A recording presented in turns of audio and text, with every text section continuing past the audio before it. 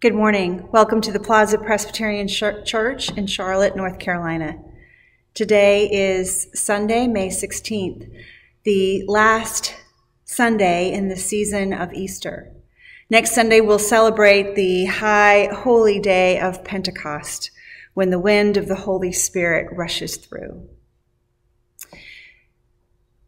We are pleased that you have found your place to join us here today, and so I invite you to do anything that will make you comfortable at this time and space, whether it's to grab a cup of coffee or your Bible or an extra cushion. But let us prepare our hearts and our minds to worship God.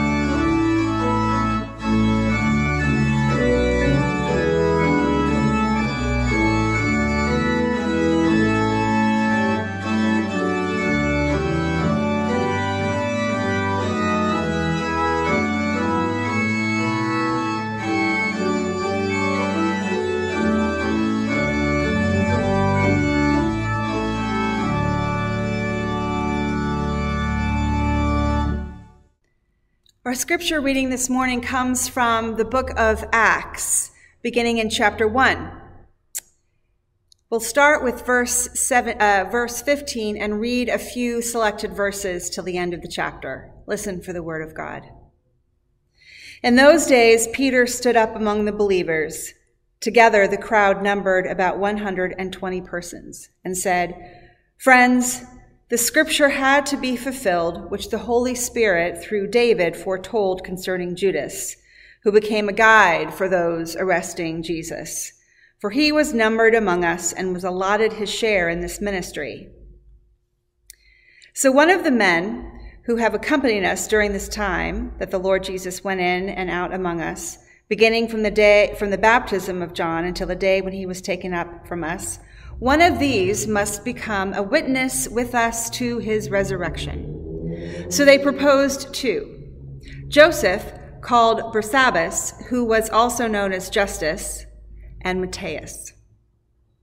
Then they prayed and said, "Lord, you know everyone's heart. Show us which one of these two you have chosen to take the place in this ministry and the apostleship from which Judas turned aside to go to his own place." And they cast lots for them, and the lot fell on Matthias, and he was added to the 11 apostles. This is the word of the Lord. Thanks be to God. Let us pray. Gracious God and Holy One, Maker, Creator, and Author of life, on this day, in this moment, in this time that you have commanded for us to set aside to attend to you, we ask that you would open our eyes and our hearts, as we hear your word, we would also be moved to act. In Christ's name we pray. Amen. As seasons go, we are in deep. We are in deep change, deep shifts, deep enough to be able to see the difference that a year has made. And deep into a specific season to know that we will see a huge change in the next few months as well. The tide is turning on the pandemic in a good way, at least in the U.S. We may not be in herd immunity just yet due to those who still refuse to wear masks or get vaccinated, but things are better. This last week, the Center for Disease Control stated that Americans can safely go without masks. Now, this has opened a Pandora's box that is not in the wheelhouse of the CDC to fix. Instead, it leaves the general public, elected officials and employers and families and so on, to decide what the best course ahead is. And as the church, we are there too, wondering when the right time will be to meet again in person. Pastors and church leaders are wrestling with hybrid worship, or offering both in-person and virtual experiences, remaining only virtual, but for how long? We're shifting.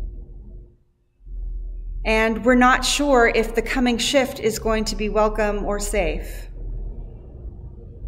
A friend of mine, the Reverend Don Hyde in Greensboro, recently wrote, "I am struck by the upcoming theme of Pentecost and the constant sound of sirens causing alarm within us, that something is wrong. Something needs immediate care," she said. Something or someone needs the priority of our attention right now because something is not okay. We've heard this alarm sound from our Black communities as well as among healthcare workers and teachers. We must listen, she said, to the voices telling the truth that things are not okay. Now, at such a time as that, in a kind of storm, we want to scream at Jesus to wake up and do something, as the disciples did on the lake when Jesus fell asleep at the back of the boat. We're afraid, and we want Jesus to take the wheel. But what if he doesn't? And what I mean by that is, what if Jesus doesn't take us back to the familiar lakeshore that we came from, the place that we know and love? What if God wants us to proclaim good news of the gospel, not good news of the church, but good news of the gospel on another shore that we haven't seen yet?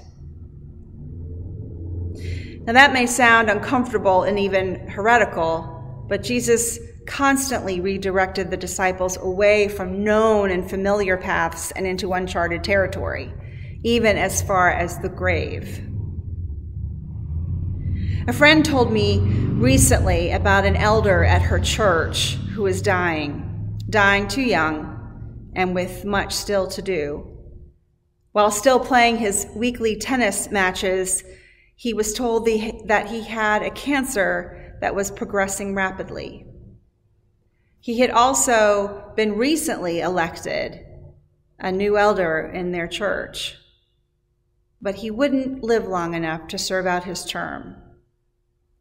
And she wrestled with this. How could this be? She wondered. Why would God call him at such a time as this if he couldn't fulfill his call? She wrestled with these questions and the questions of other parishioners, and as a session they came together to discuss what to do next, perhaps a little like the apostles when they gathered to cast lots. But then as they gathered and they wrestled with what this could mean, she said, "But then I thought about the witness of the resurrection that this elder is sharing with us, members of his church, through his very life and his death. Perhaps he is moving into his calling as a leader in the church now more than ever. If we have eyes to see, will we see how he bears witness to the resurrection of Jesus right now? And as he moves on, there will be an opening for God to choose someone new. And there will be a new body and a new voice and new talents who will rise among us and lead, and we will change with it. She said, this is a part of being a living organism, the body of Christ. Change is the constant we can count on.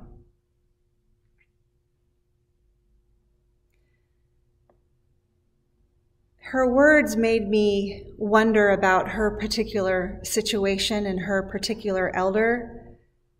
How, as she said, his call will be resurrected in a new person, in a new body. And the more I thought about it and reflected on it, it did seem like the path of the Gospels from so long ago.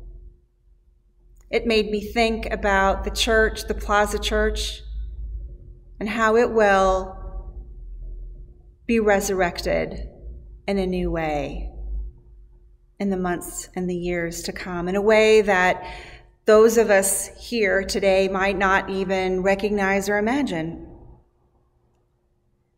God has been resurrecting life in new bodies since forever. Eve came from a rib. Jonah was born anew from a whale. Through Moses, God made water come out of a rock. God gave babies to women and men who were much too old. And in Jesus, we have life through death. And long before COVID, we saw the church being reborn in ways that a generation ago we couldn't have imagined. Amazing, dynamic ministries, congregations faithfully moving into old churches and finding new life. Pastors and neighbors making church happen in bars and music halls and coffee shops and school gymnasiums. Change of location is not a new thing. In 2008, I moved from California to Philadelphia to work with an old friend of mine to build a new church out of an old church.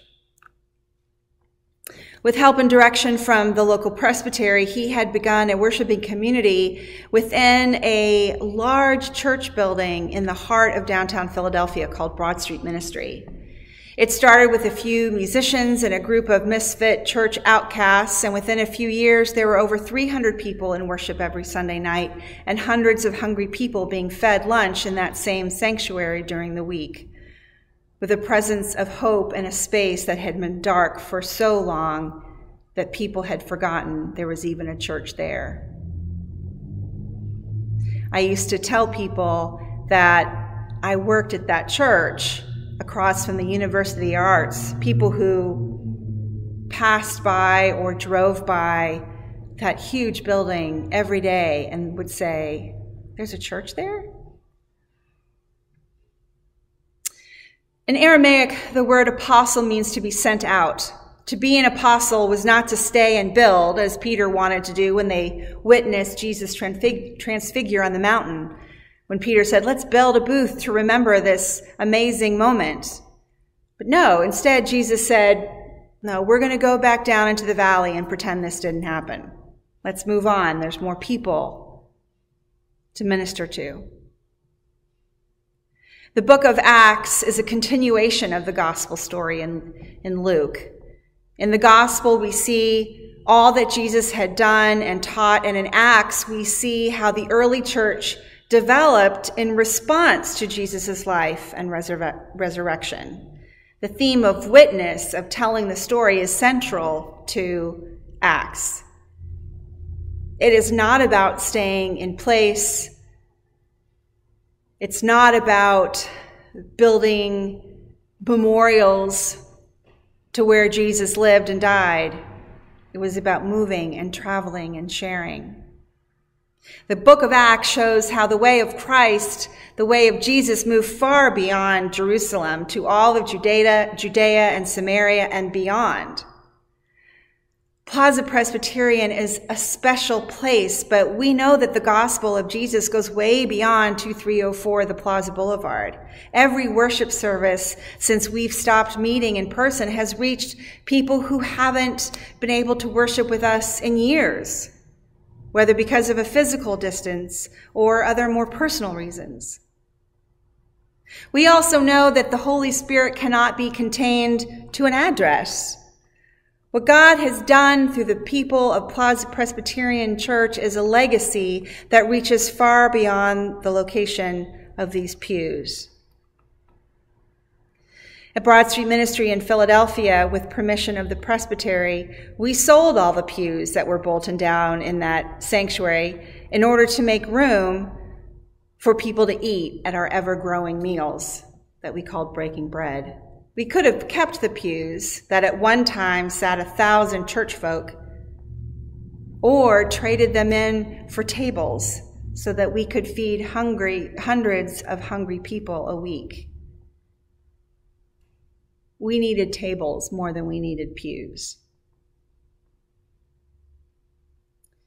In Greek, ecclesia, the church, refers to the gathered ones, or believers called into community with God. But the book of Acts describes church as something on wheels, not something bolted down. It's never described as a building or a polity or even a denomination. The church serves with the community, but it isn't the community. It is much more mysterious, much more driven by the Holy Spirit than something we could ever put our hands on as tangibly as an address or a building or a pew. And thanks be to God.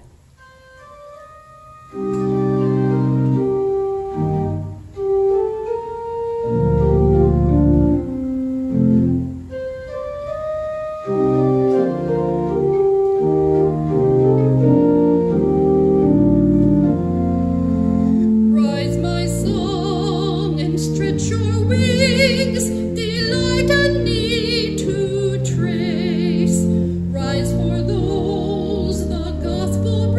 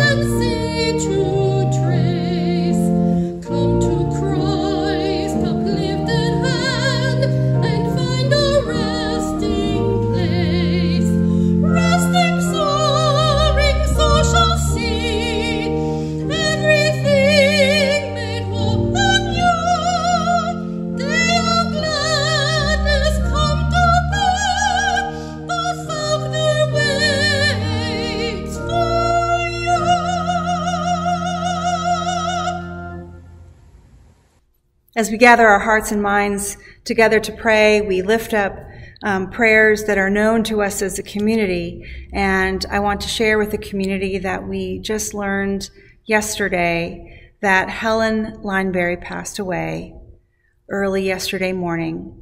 She was with Becky at that time, and we will be keeping all of them in our prayers. Let us pray. Holy Creator God, you lived among us to teach us and to show us how to love. And so in love and in humility, we pray for siblings around the world, for those who are dehumanized by their struggle for existence, for those who are overshadowed by the closeness of death, for those besieged by fear, anger, and relentless peril, for those ensnared by systems beyond their control. O God, we pray in love that we would listen, that we would see them, and that we would demand change. Author of life, breath of being, you are here, you are with us in this very moment as constant presence and insistent voice. And so in gratitude and in boldness, we pray that as your disciples, as your apostles, as we gather and as we go out, that you would equip us to, and all of the church, to overwhelm the world with truth, with kindness, that you would help us to be strong in our resolve and compel us to authentic discipleship. In your love and your mercy, hear our prayer. Loving God, we pray for those in need, those known and unknown to us. As a community of faith, we lift up Carolyn Davidson, Ed Messer, the Lineberry family, Bill Bruton and Walter Eddy. Holy God, we have come here this morning peering into dark places, looking for new words and new wonders. You know why we are here today. You know what we are looking for. As we conclude this time set aside for worship, come and sit beside us, and then walk with us into the rest of this day and all the coming days. And as we occasionally come into silence or run out of words, O God, we will pray the words that Jesus gave us to pray together, saying, Our Father, who art in heaven, hallowed be thy name. Thy kingdom come, thy will be done on earth as it is in heaven. Give us this day our daily bread, and forgive us our debts as we forgive our debtors. And lead us not into temptation, but deliver us from evil. For thine is the kingdom, and the power, and the glory forever. Amen.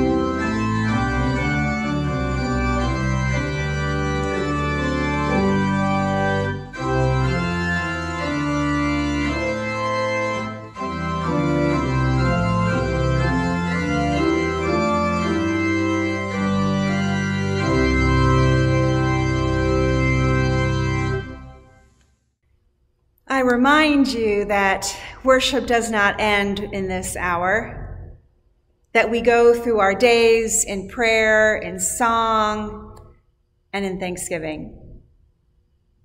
So as you continue your day and the days ahead, may the presence of God be felt near. May you feel the pull to be good news and to tell good news to everyone you see. And remember that wherever you go and whatever you do, God is with you. Please join me in the benediction. With believers in every time and place, we rejoice that nothing in life or in death can separate us from the love of God in Christ Jesus, our Lord. Amen.